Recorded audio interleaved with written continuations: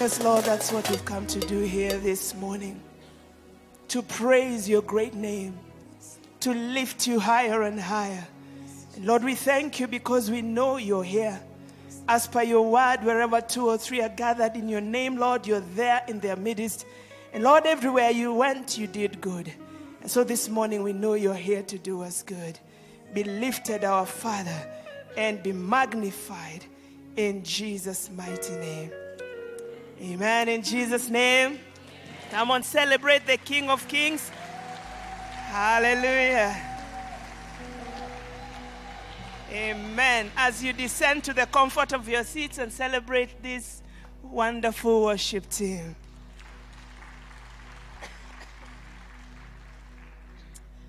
Bwana Yesu asifiwe. Asifiwe tena. The name of the Lord is a strong tower. Hallelujah. I want us to go straight to the Word of God. Straight to the Word of God in the book of 1 Samuel chapter 17. 1 Samuel chapter 17 from verse 32 to 46. Hallelujah. 1 Samuel 17 verses 32 to 46. The Bible says, "Master," said David, "don't give up hope. I am ready to go and fight this Philistine." Saul answered David, "You can't go and fight this Philistine. You're too young and inexperienced. And he's been at this fighting business since before you were born." David said, "I've been a shepherd tending sheep for my father. Whenever a lion or bear came and took a lamb from the flock, I'd go after it, knock it down, and rescue the lamb. If it turned on me, I'd grab it by the throat, wring its neck, and kill it. Lion or bear, it made no difference." Tell your neighbor, lion or bear, it makes no difference. "I killed it. I'll do the same to this Philistine pig who is taunting the troops of God alive. God, who delivered me from the teeth of the lion and the claws of the bear, will deliver me from this Philistine." Saul said, "Go, and God help you." Then Saul outfitted David as a soldier in armor. He put his bronze helmet on his head and belted his sword on him over the armor. David tried to walk, but he could hardly budge. David told Saul, "I can't even move with all this stuff on me. I'm not used to this." Again, tell your neighbor, "I am not used to this."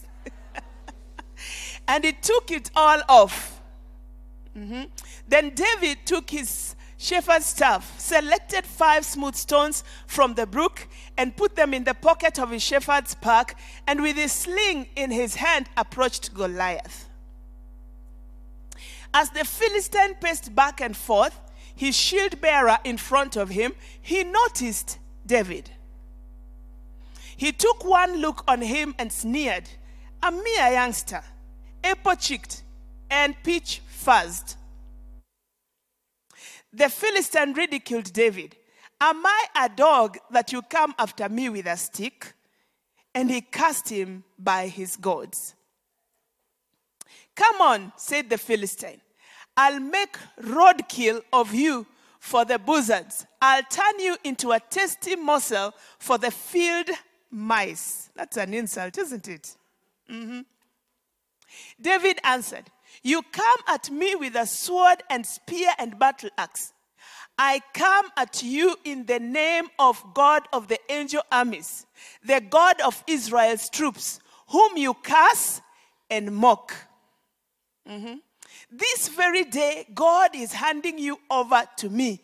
I'm about to kill you, cut off your head, and serve up your body and the bodies of your Philistine buddies to the crows and coyotes. The whole earth will know that there is an extraordinary God in Israel."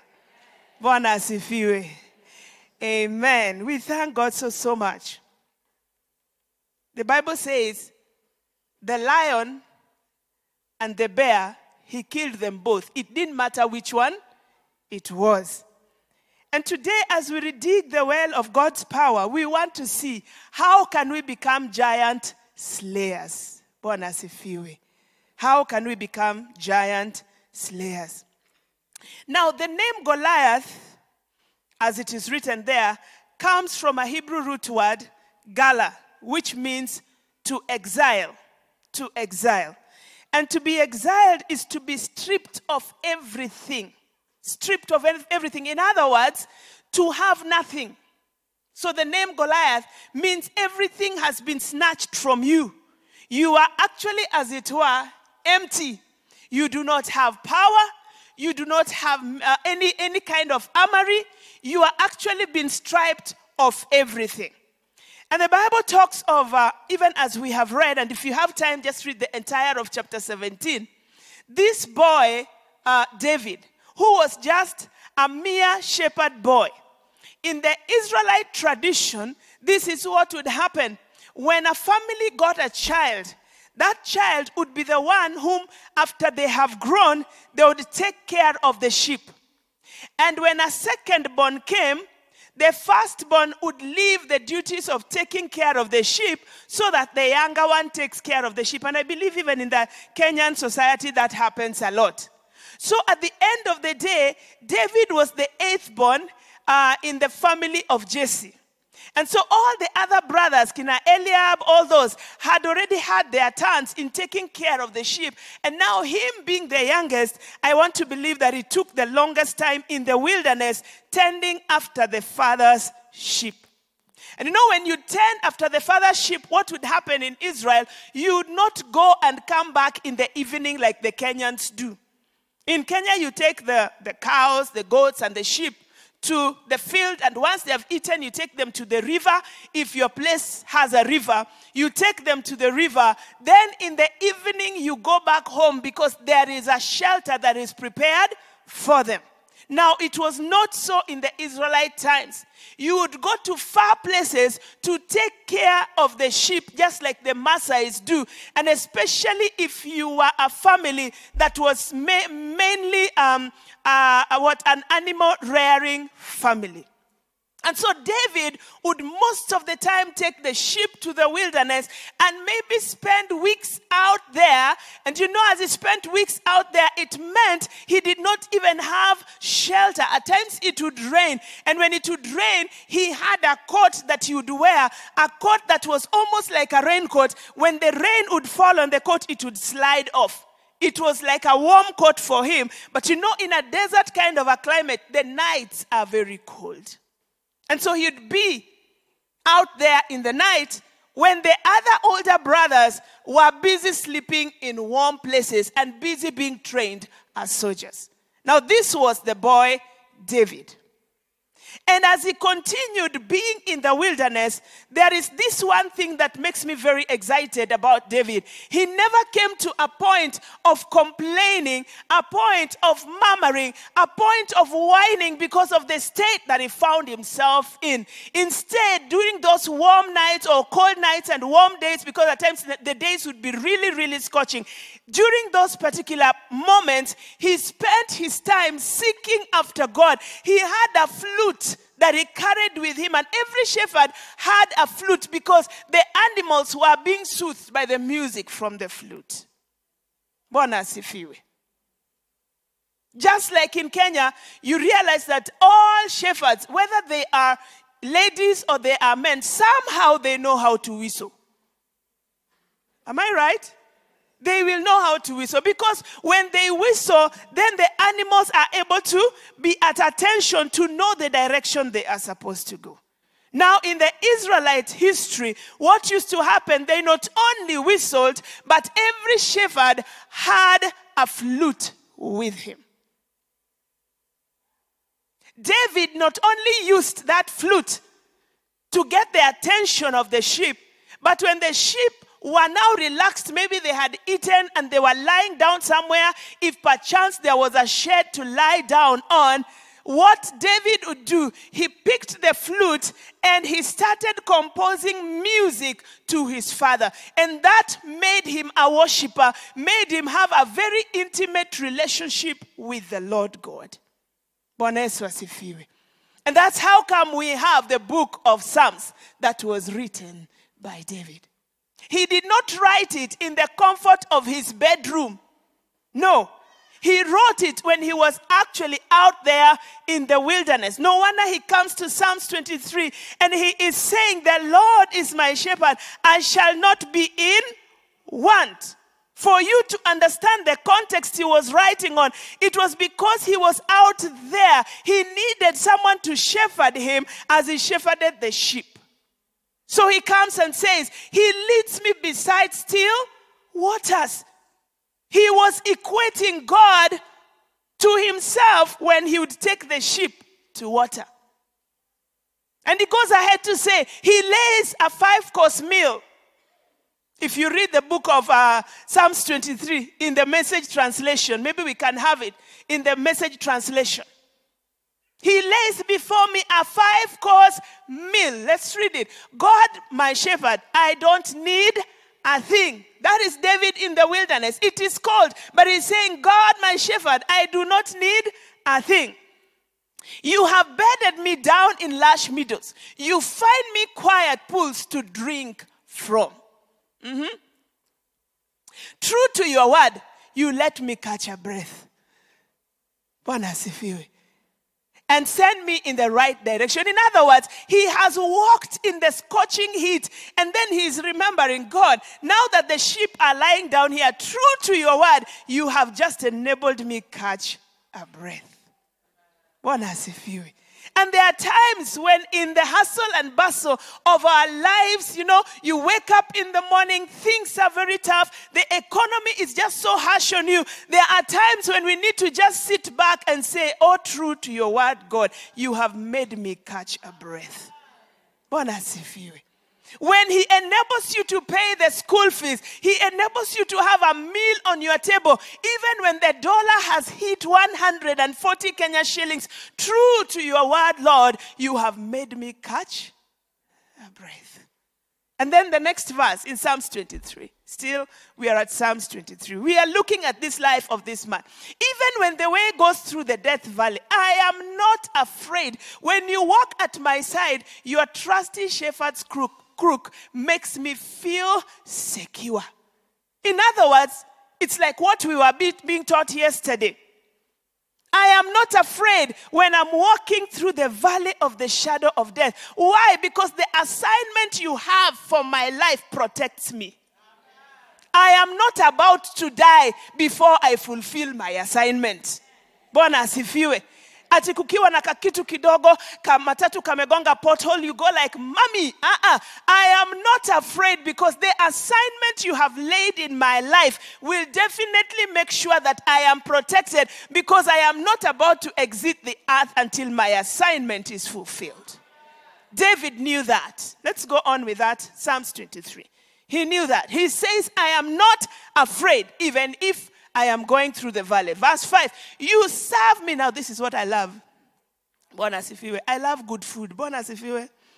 Amen. And the Bible says here, you serve me a 6-course dinner right in front of my enemies. You revive my drooping head. My cup brims with blessing. You can imagine a shepherd boy in the desert. It is hot. It is cold in the night. And he is saying, my cup brims with blessings. Now, this is a man who knew who he believed in. Your beauty and love chase after me every day of my life. I am back home in the house of God for the rest of my life. Bwana asifiwe. This is the man. He is in the wilderness. He has used his flute to compose worship to the King of Kings. He is not busy complaining, just like we are currently in the Kenyan economy. Things are very tough. Are you complaining or are you composing a worship to the King of Kings? Bwana Yesu asifiwe. This was the boy David. He had developed a relationship with God that was so intimate And now one day, the Bible talks of Samuel is sent by God to go and anoint David to become king. He's told to go to the house of Jesse and anoint a king for the Lord. And definitely as he goes to the house of Jesse, he finds these other young men, the brothers of David, who are very built. Maybe they used to go to the gym because they were also soldiers. They needed to look built so that they can scare the enemy. And Samuel comes and looks at Eliab and thinks, this must be he. And the Lord is like, no, it's not that one. The second one passes. No, it's not that one. Until the seventh one. And then Samuel is asking, Prophet Samuel is asking, are these all your sons? And the father goes like, there is one in the wilderness taking care of sheep. In other words, he was even forgotten. Maybe he had gone for so long until he was forgotten. The father forgot that there was another son that was in the wilderness. In other words, he was not worth being anointed to be king. Bwana Yesu asifiwe. There are times when our positions in our society, our gender in the society, or at times even our color in the society would make us not be thought of to be a people who can be anointed for greatness. Bwana asifiwe. But when the timing of the Lord comes into your life, and already he knew, he already laid an assignment in your heart. He knew you were supposed to be the giant slayer, irrespective of where you are, irrespective of your education status, irrespective of the tribe you come from, irrespective of the nation you come from. When the time has come, it has come. Bwana asifiwe. And so Samuel is telling Jesse, call him, and we are not going to sit down until he comes. Hallelujah. We won't sit down until he comes. Remember, we are slaying giants. We are digging the well of God's power. And so David appears and he is anointed. But after anointing, he goes back to the wilderness. He goes back. He is still obedient. He is still willing to serve. He is still willing to stay in the place of prayer. He is still willing to stay in the place of worship. So he goes back. And I'm thinking if he had been a person in our current generation, anointed in front of the rest of the brothers, he would have told Eliab, now it's your turn. Go to the wilderness. Haven't you seen the prophet has anointed me king? I can't go take care of that sheep. But this man has a virtue that we can learn from. He was humble. He went back. Bwana asifiwe. He went back. So that was actually David's life. So one time he is sent into the field to check on the brothers who were in the battlefront and to take to them food. And as he goes there, he finds this Philistine, huge giant of a man. I'm told he was 9'9". That is way bigger than I am. You know? Maybe if we were to look for such a man, I'm just imagining crazy imagination, maybe we would find him among the Dinka of Sudan. Unajua hao ndio wanakuwaga warefu na wanene. Maybe. Or maybe he was even way bigger than that.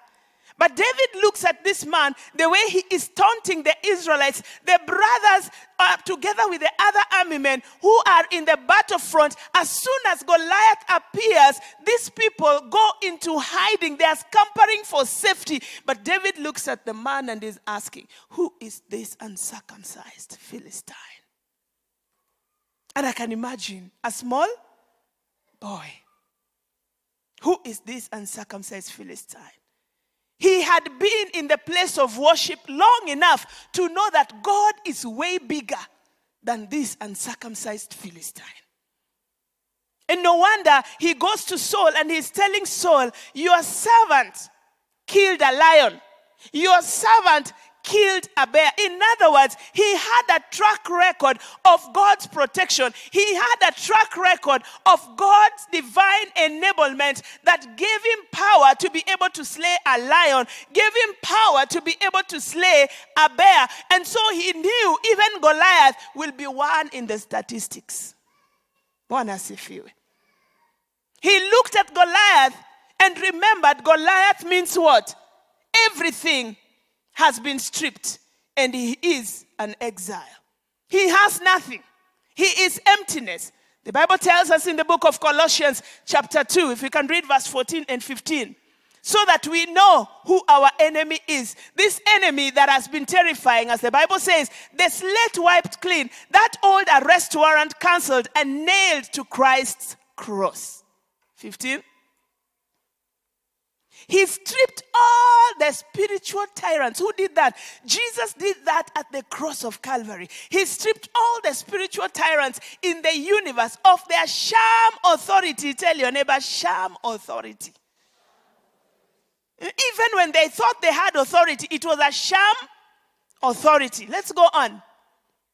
At the cross, and marched them naked through the streets. In the olden days, when kings went to war, if a king would be defeated, what would happen is that they would be stripped naked, and the conqueror would get hold of him and walk him through his very own streets. Like, for instance, let me use an example. If Kenya was at war with Uganda, and then the Ugandan president has been defeated by Kenya, this is what President Ruto would do. He would take the president of Uganda, he would go into Uganda and walk President Museveni naked in the streets of Uganda. And that is what Jesus did with the devil. Bwana asifiwe. He stripped him of the sham authority. And so many times the things that stand in our way, that make us feel like we are being defeated, have already been stripped and they are in exile. Bwana asifiwe. You come and you start crying that, you know what, things are not working in my place of work. Or that you would know you can stand in the place of authority. But it depends on your background. What have you been doing in the place of the wilderness? What have you been doing before this giant appeared? Bwana asifiwe. Have you killed a lion? Have you killed a bear? Do you know your God? Bwana asifiwe. Do you know your God? I loved it yesterday when our sister DOI, those sisters who are here. Can I see which sisters were here? Aha. Wale walikosa tu. Bwana asifiwe. You just missed. You need to know you have authority. But for you to have that authority, you must have developed it in the secret place. When David was killing the lion, there was nobody with a camera videotaping him killing a lion. There was nobody with a video camera taking him as he strangled a bear. It was in the secret place. So for you to appear in the cameras that you have defeated the enemy, the first thing you need to do, behind the scenes, you must be ready to kill a lion and you must be ready to kill a bear. Bwana Yesu asifiwe. In the secret place, when things are very thick, when the landlord is threatening to come and close your door, that day you will not sleep.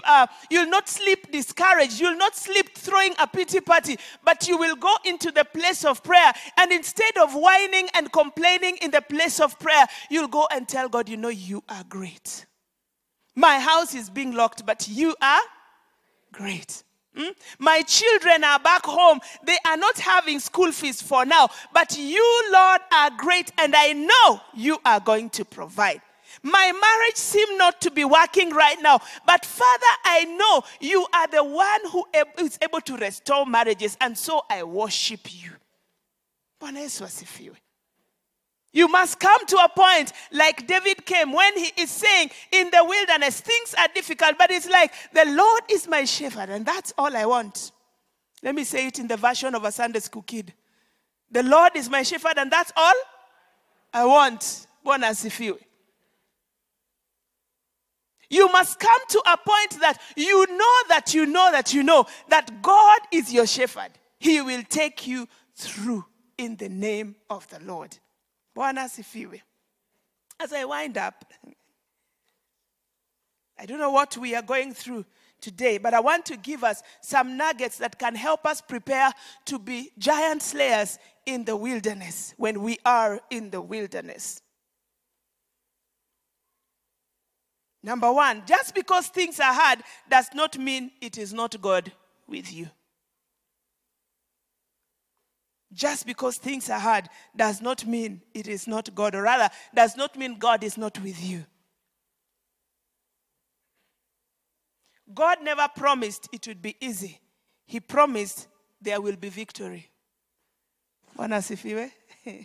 He did not say it will be easy, but he said one thing: there will be victory. And whenever you hear the word victory, you know there is a battle. Bwana asifiwe. Because how then can you shout and say, I am victorious over what? For someone to have victory, there has to be a battle. Bwana asifiwe. Bwana asifiwe. Many times when we are given the prophetic words and you're told, you will be victorious, and you shout like, I receive.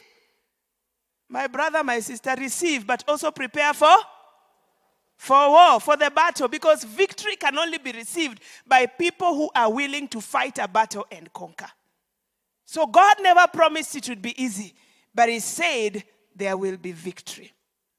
And there are times when, wherever you are, the challenges you are going through are because you are destined for greatness. The Bible tells us in the book of Luke chapter 4 verse 1. Luke chapter 4 verse 1. Now Jesus, full of the Holy Spirit, left the Jordan and was led by the Spirit into the wild, or into the wilderness. Jesus, he has just come from the place where he's baptized. He has been told, this is my beloved Son, of whom I am well pleased. Then the Bible says in verse 1 of Luke chapter 4, that the Spirit led him to the wilderness. The Spirit led him to the wilderness. And when he got into the wilderness, having been led of the Spirit, just like David, Jesus decided to make use of this wilderness, and he gets into a 40-day prayer and fasting. 40-day and night prayer and fasting. He takes that opportunity to commune with the Father. And it's my prayer that as we are seated here this morning, when the wilderness comes, or when we are led into the wilderness, we will not start scattering by fire, because some wilderness are not scatterable.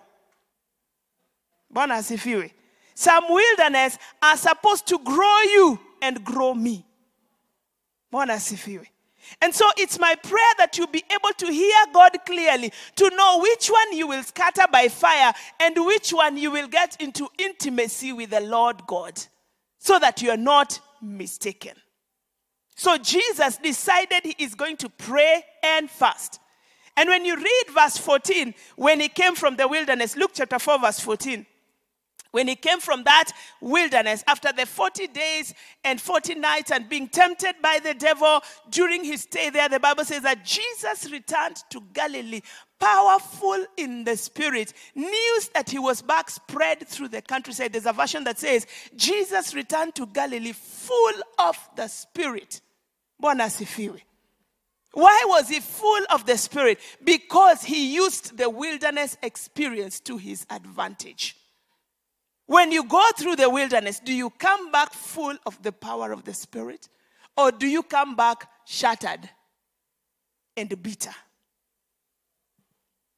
Number 2, preparation is vital if we are to enter into greatness. This part of the journey is solely our responsibility. You want to enter into greatness, you want to slay the giants that you will face, then when you are in the wilderness, prepare adequately. Prepare adequately. Bwana asifiwe. It is in preparation that most of us are called and chosen. Bwana asifiwe. It's in preparation.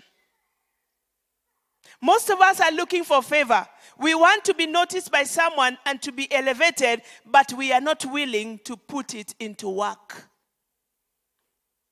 It will mean we throw laziness out of the door. And when I'm talking about laziness, I mean spiritual laziness. Because when you are in the wilderness, then that is the time that you'll be waking up early in the morning to seek after the Father. Hallelujah. That is the time. That is the time when you will be studying the Word of God to know what it says concerning you. That time when you are in the wilderness and you are redigging the well of God's power, that is the time when you will become a worshiper. Your voice may not be found on the keyboard, but the Bible says in Psalms 150, make a joyful noise unto the Lord. It may not be on the earthly keyboard, but in the heavenly keyboard, when you begin raising your voice and you begin worshiping during that time of trouble, God already recognizes it in his own keyboard in heaven. Bwana asifiwe. So preparation is of utmost importance. And finally, preparation is what makes us worthy of greatness. It's what makes us worthy of greatness. Therefore, we should stay ready, for we never know when God says to us, it is time for you to become great. You will never know when. And he has a habit of using those things that have been discarded. David was only bringing bread to the brothers. That's all he was bringing, bread to the brothers. But that became his turning point. Why? Because he had been prepared adequately in the wilderness. I don't know what wilderness you are going through right now. Remember a few years ago, we were taught, I think it's our bishop who taught us, that you're either in a storm or entering into a storm or coming out of a storm. Bwana asifiwe. How do you normally use your storm? Who do you normally talk to when the storm is raging? I want to bring it to you even as we come to a close. Maybe it is time to start engaging God in your storm. Have you been jobless for long? What have you been doing with the extra time because you're jobless? Maybe it's time to get your flute and start composing worship to the King of Kings. Bwana asifiwe. Have you been waiting for a marriage partner for so long until you're almost thinking you want to help God find one? Maybe it's time for you to drop all your abilities of looking for one and start getting prepared in the place of prayer. Maybe it's time now. Bwana asifiwe. Have you been having a child who is wayward, being lost into the drugs, and you're wondering what to do? Could it be time for you to spend in the place of prayer? Bwana asifiwe. Could it be time that the Lord wants you to kill a lion and a bear? So that as you be facing the giant called drug addiction, you can command it and it gets out of your way. Bwana asifiwe. David had killed a lion and a bear in the wilderness. And he gets to a point where when they meet with Goliath, he realized this one is empty. Bure kabisa. Bwana asifiwe. Anamwangalia, he realizes there is nothing really. He only has empty threats. And so he tells this guy, you know what? You come to me with a sword, with a spear, with a javelin, But today I am coming to you in the name of the Lord, the God of God's armies. Bwana asifiwe. And today I am not only going to kill you, but I'll also chop off your head. Hallelujah. As we rise up today, just be asking yourself, in this wilderness, how many lions have you killed?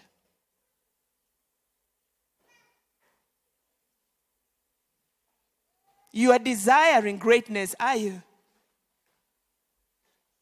But what are you doing in the wilderness? What are you doing in the wilderness?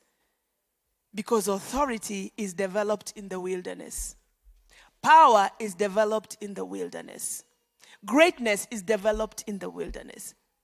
We see it with Jesus Christ. He is baptized and he is led into the wilderness. We see it in David of old. He is anointed, he goes back into the wilderness. We see it with Moses of old. He gets into the wilderness, and it's while in the wilderness that he meets the Lord at the burning bush. Greatness is developed in the wilderness. I am yet to read in scripture where greatness was developed in a palace. There is nobody who was raised in a palace who became great without going through the wilderness. And it's my prayer this morning. It's my prayer this morning that God will strengthen us, that our hearts will not faint. Our hearts will not faint. And as I'm talking, yes, I know the challenges some of us are going through, but that our hearts will not faint. Just take a moment and tell the Lord, Lord, strengthen my heart in this wilderness. Tell him, Lord, help me to maximize the time in the wilderness. Help me to maximize this time in the wilderness. That I will be in the place of prayer. That I will be in the place of worship. That I'll be able to slay the lion. I'll be able to slay the bear. I'll be able to slay both of them. Oh yes, and even this giant that has been facing me will be just like one of them in the name of Jesus. Come on, just lift your voice. You know the wilderness that you are going through. You know that wilderness. I do not know. I can only know mine. I can only know mine. And in case you're here and you're feeling your heart is fainting, you could lift your hands and we pray together. You could just lift your hand, we pray together as we ask the Lord, strengthen our backs, Lord. Strengthen us, King in glory. Strengthen us in the place of prayer that we may not faint.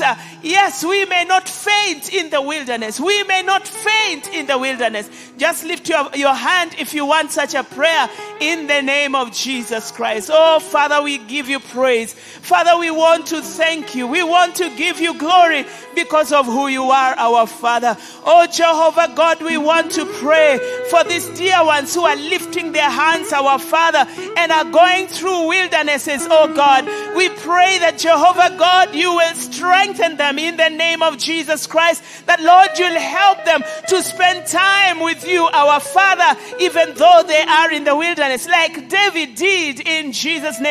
We pray that, Jehovah God, right in the wilderness, you will train us, oh God, on how to slay lions, our Father. You will train us, oh God, on how to slay bears, our Father. That, Jehovah God, when Goliath appears our way, we will become the giant slayers in the name of Jesus Christ. I know there are those of us, Lord, who are faced with various giants, our Father. For some of us, it has been joblessness. For some of us, ends cannot meet. Jehovah God, for some of us, we are crying out for our children. Oh God Almighty, some of us, it's our marriages that are not working. Today we want to take authority, oh God, in the mighty name of Jesus Christ. And we want to address our situations in Jesus' name. We decree and declare that we are walking in victory in the mighty name of Jesus Christ. For those marriages that are not working, we command them to align themselves to the word of God in the name of Jesus Christ. Oh God, for those children that have gone haywire, your word tells us, oh God, in Psalms 112 verse 2, that the children of the righteous shall be great in the land. We decree and declare that our children will be great in the land. It does not matter how far they have drifted, oh God. We call them by name now. We call them by name, our Father, in the mighty name of Jesus Christ. Oh God, we want to thank you because you are making room for us, oh God. You are making room for us to get jobs. You are making room for us in the organizations. You are making room for us in the companies. In the mighty name of Jesus Christ. Father, we thank you and we bless your name. And maybe you're there and you're wondering, how can I even be a giant slayer? Yet I do not have a relationship with the Lord Jesus. Imagine the altar is open. You could just lift your hand where you are and we will pray for you. If you came this morning, you know you don't have a relationship with Jesus. It is his power that causes us to slay the giants. Are you there? Upstairs, are you there? Hallelujah. Hallelujah. Father, in Jesus' name, we are so grateful.